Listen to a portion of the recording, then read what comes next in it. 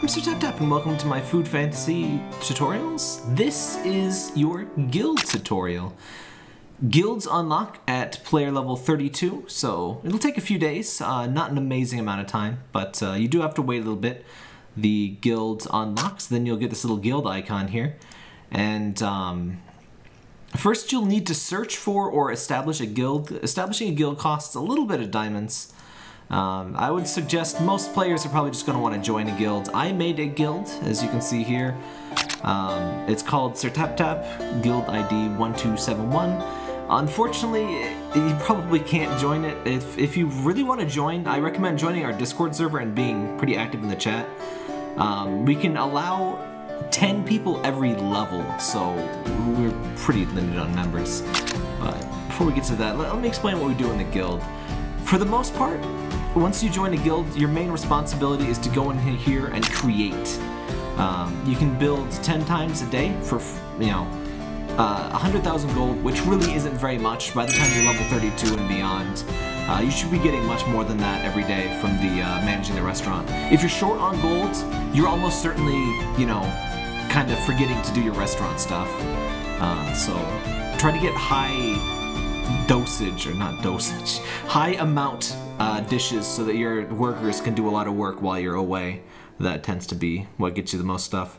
So if you're a whale, more or less, you can give diamonds or these construction coupons, which are bought with diamonds, to do more building, which means, everything in the game kind of has to, be like, hey, whales do it a little bit better. And so the highest tier guilds are kind of always going to just be the whale factories. But my guild's gotten, I think we established about a week ago, and we're on level 3 now. We have 40 people, and it looks like we're going to get to level 4 in about 8 days, I would say, from the rate that we've gone. So once you've created, at guild level 1, all you can really do is create. You can talk in here. You can be like, for some reason the text doesn't appear when you use keyboard. But yeah, you can talk in there. You can see your other little duders. The chat system is not the best. Unfortunately, the chat system in the game, it only keeps the last one message. There's a single line of backlog when you come in here. Pretty much everything is lost the moment that you leave, which is really unfortunate. And also, I think people just pop in here. People that pop in here aren't necessarily actively in the guild menu unless they're walking around and talking. I don't understand exactly what. I don't know if it's just who's online, I guess. Yeah, I think it is just who's online at that moment. So you can see other people, and it's nice to see their stuff. As you can see, we've got somebody who's showing off their milk skin. You can change your character to show off. I'm showing off the witch macaroon outfit, which is pretty much my favorite. So you can show off your new characters that you just recently got. Show off your ultra rares and stuff like that. And the social ID is nice, but the log being so short kind of sucks. And also, you can't use the guild chat. You can't replace the global chat with guild chat. See, global chat is doing some memes and being garbage like they always are.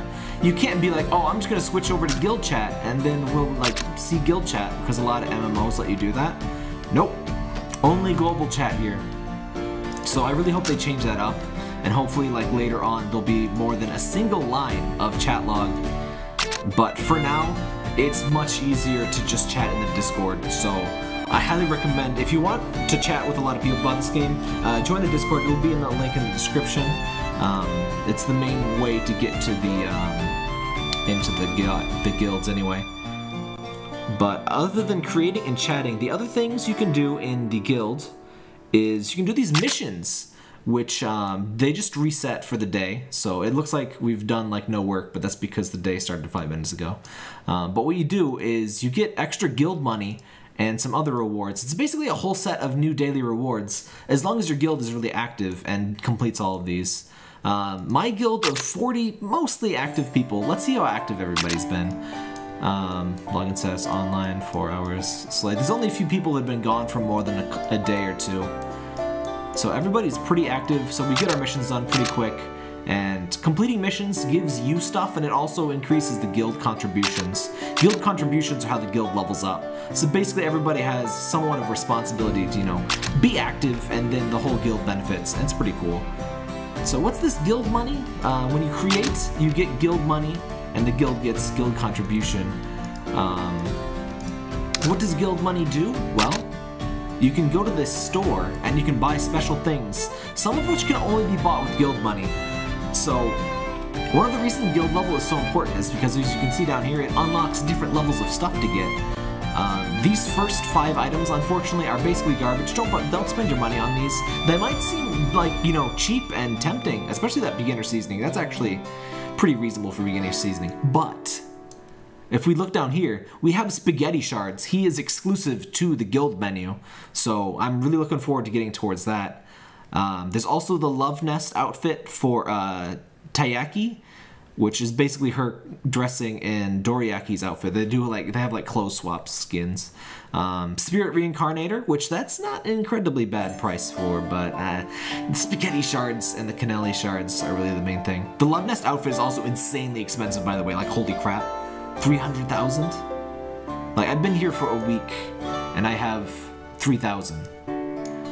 By the way, being the guild's like master, you don't get extra points or stuff.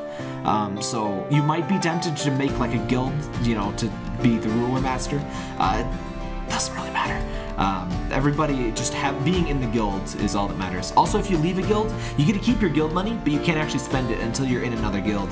So it's not encouraged to leave and stuff. Also, if you leave a guild, you have a 1-day waiting period before you can apply to another one.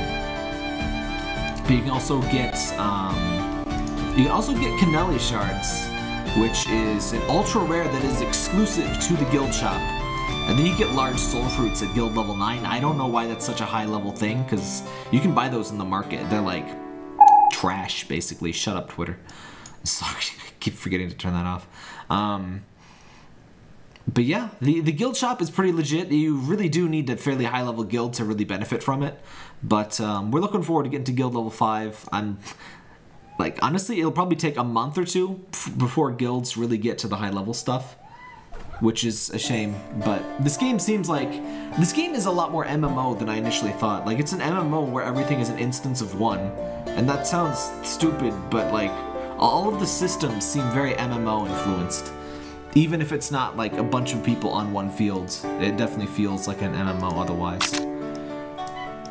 So yeah, the guilds are pretty nice. I just really think they need to upgrade that chat system so much, because it's really fun. I've had some fun little chats very briefly in here, where multiple people are in here and people were excited to see me. They're like, oh yeah, it's the guild master and stuff. But mostly we just chat in Discord because the guild chat system kind of sucks. Also, it'd be nice if there was some way to know if these people like actually in the guild menu other than they're talking. Like, it looks like the guild's fully populated, but not all of these people are in the guild menu. In fact, probably none of them are, because they're not moving and not talking. But guilds are still fun, and I highly recommend that you do join some manner of guild, because only way to get cannelli and spaghetti. So if you want to touch that spaghetti, you got to get to the guild. And that's pretty much it. Oh yeah, you can change zones, which are just like rooms with people. Spoilers, they're all visually identical, unfortunately. That's another thing that hopefully they touch up, but like, fix the chat first, please. The chat's so bad. But it's a fun way to show off your skill. Usually when somebody gets a new skin or whatever, they'll pop in here, you know, take a screenshot of them showing off their new thing. Everybody likes to switch to their new characters, like say Sayako is showing off Double Scoop, the super giga ultra rare character. Pineapple Mochu's really excited to get pineapple cake there. So yeah, that's pretty much all it for the guild. The guilds, let me show you all the guild rewards real quick. I'm not sure if I showed, but yeah, you can get 30 soul embers, 6 seasonings, 2. These rewards don't seem to have leveled up from level 2, by the way. I'm not sure if, I don't think any non-whales have a guild much higher level than ours. So it's one of those things we kind of have to discover as we go along. The requirements went up a little bit, but the difficulty didn't really. Like, we still complete everything. I don't know if the rewards really went up. The contribution value went up, but only the guild itself sees that.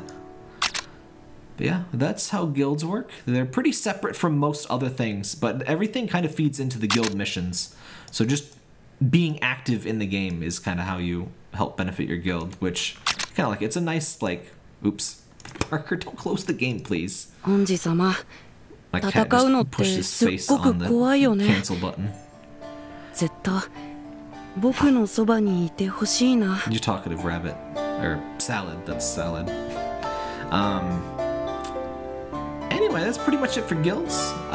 Thanks for watching. I hope to have a whole bunch of these little tutorials, and if anything's confusing about the game, let me know, and especially if it's like missing from my guide or whatever. I always try to update my guides when any new info comes out, and try to help everybody out. So, if you want more guides, make sure to like and subscribe and do all of that standard YouTube stuff.